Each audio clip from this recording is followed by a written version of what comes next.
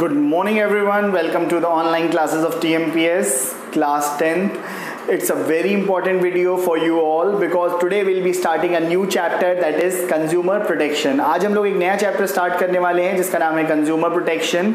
It's a very important chapter और around 6 से 7 number आपके in your board examinations are covered from this chapter and it is a very important chapter because it is a part of your commercial studies यानी commerce का एक topic है आपका. ये ध्यान दीजिए because it is a very important chapter. 2 parts में हम लोग करेंगे. आज है इसका पार्ट 1 जहां हम लोग इसके बेसिक थ्योरीज के बारे में डिस्कस करेंगे और कोपरा यानी कंज्यूमर प्रोटेक्शन एक्ट के बारे में स्टार्टिंग थोड़ा करेंगे.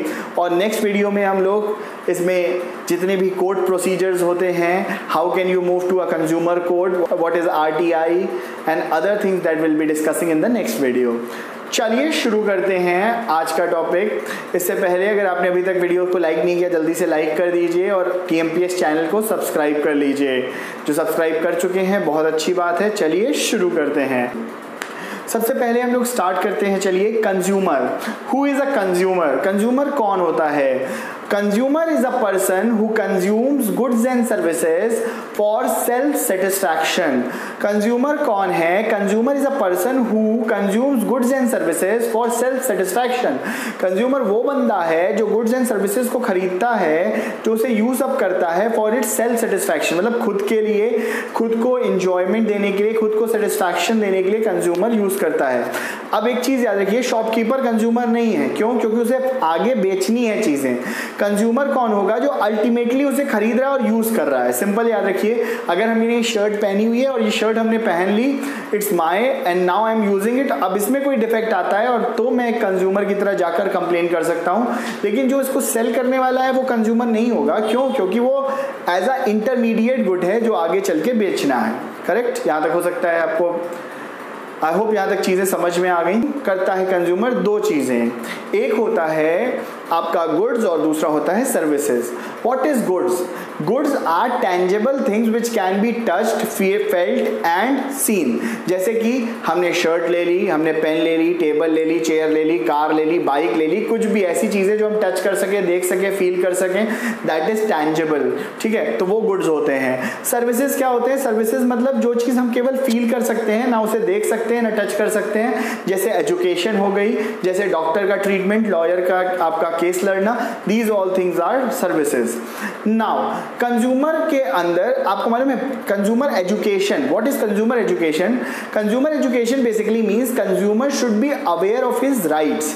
कंज्यूमर एजुकेशन क्या बताता है कि कंज्यूमर को अपने राइट्स के बारे में फुली अवेयर होना चाहिए.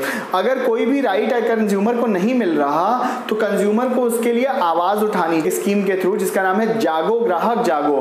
कई बार आपने देखा होगा एक्सपायरी प्रोडक्ट्स ना खरीदें, बिल जरूर लें, और कोई भी प्रोडक्ट के कैसे क्लेम किया जा सकता है, कैसे आप कंज्यूमर कोर्ट जा सकते हैं. इसके लिए गवर्नमेंट भी क्या कर रही है?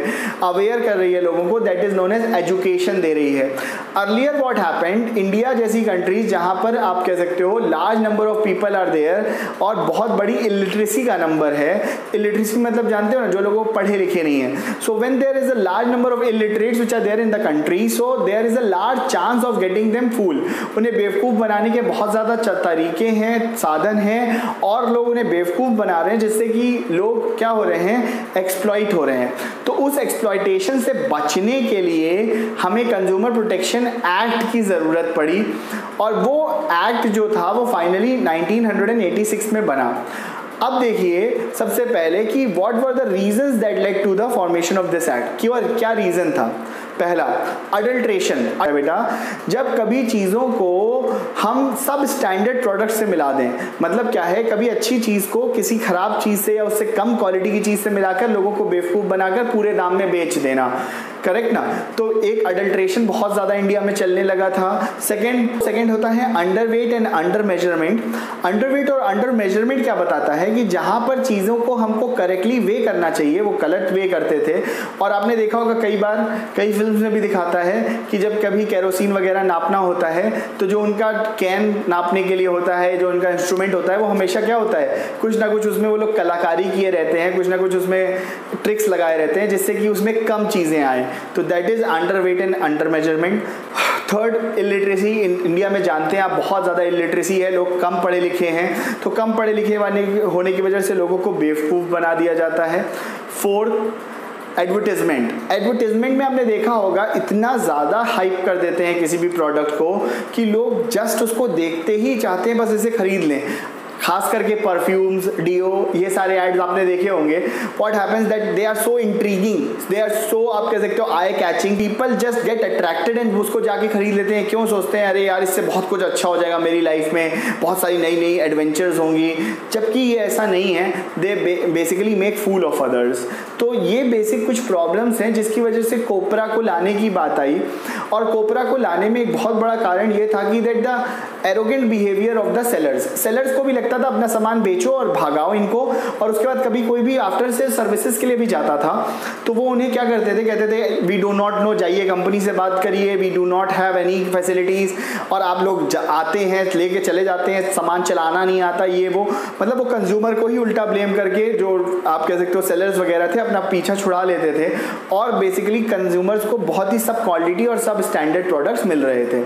तो गवर्नमेंट ने फाइनली 1986 में एक रूल स्टार्ट किया, एक पूरा एक्ट बना दिया जिसको बोलते हैं कंज्यूमर प्रोटेक्शन एक्ट, कोपरा इसका शॉर्ट फॉर्म है, COPRA। और ये 1986 में आया था। और ये क्वेश्चन बहुत ज़्यादा इंपॉर्टेंट है। क्वेश्चन पूछा जाता है व्हाट इज कोपरा 1986। बहुत से लोग इसमें ही कंफ्यूज रहते हैं कोपरा है क्या। याद रखिएगा, कोपरा यानी कि consumer protection act 1986, which was basically been designed so that the people should not be exploited and they should be guaranteed a proper treatment, they should be listened upon, they should be told, they should be given information about the product, they should be told about the product, they should be given demo कि product कैसे चलता है, they should be given warranty card, if there is any after sale services they should be given after sale services, and if there is any hazardous product or which can cause damage they should be protected against them and warning should be mentioned। आपने देखा होगा आजकल जितने भी cigarettes हो गए, alcohol हो गया, ऐसे जो इंजीरियस प्रोडक्ट्स हैं उसमें लिखा होता है स्मोकिंग कॉजेस कैंसर। क्यों? क्योंकि भाई अगर आप ले रहे हैं तो अपने रिस्क पे लीजिए। प्लस कोई भी ऐसा इलेक्ट्रॉनिक प्रोडक्ट्स लीजिए तो उसमें लिखा होता है ना electric shocks can happen, keep away from children. तो वार्निंग्स देना जरूरी कर दिया। ये कोपरा की वजह से हुआ कि लोगों के अंदर थोड़ी सी अवेयरनेस जागी और अब लोगों का एक्सप्लॉयटेशन पहले के मुकाबले बहुत कम हो गया है। And now the companies also understand कि हाँ, अगर हमें अपनी कंट्री में रहना है, प्रोडक्ट्स को सेल करना है, तो we should respect the consumers, because consumers are the king, consumers are the, आप basically ultimate God, and they should be respected for that. इसीलिए कंज्यूमर प्रोटेक्शन एक्ट बहुत इंपॉर्टेंट है। ये एक माइलस्टोन एक्ट है in the history of India, because इसमें consumers को भी प्रोटेक्ट किया, प्लस प्रॉपर सर्विसेज और प्रॉपर गुड्स प्रोवाइड कराए जनरल पब्लिक को, और कंपनीज को भी ज़्यादा रिलायबल बनाया, ज़्यादा आंसरेबल बनाया, so that they should not exploit the general masses and public. Thank you for today. I hope this much video is clear to you. अभी भी इसमें अगर कोई डाउट हो तो यू कैन टेक्स्ट मी और call me, otherwise just practice this portion. और बहुत इंपॉर्टेंट 2-3 क्वेश्चन मैं आपको बता रहा हूँ इसमें जो आपको करने हैं। पहला, ये क्या है, what do you understand by the term consumer. Second, what is the difference between goods and services? Third question, what are the ways in which the consumers were being exploited in India या are being exploited in India, क्योंकि अभी भी exploit तो होते ही हैं। Fourth, what are the fourth देखिए क्या है, fourth हो जाएगा what are the important rights which are being given by the COPRA to the consumers। Next, what do understand by कोपरा 1986। ये सारे क्वेश्चंस आपको अपनी कॉपी में करने हैं। ये क्वेश्चंस के आंसर्स मैंने इसी वीडियो में डिस्कस कर लिए हैं।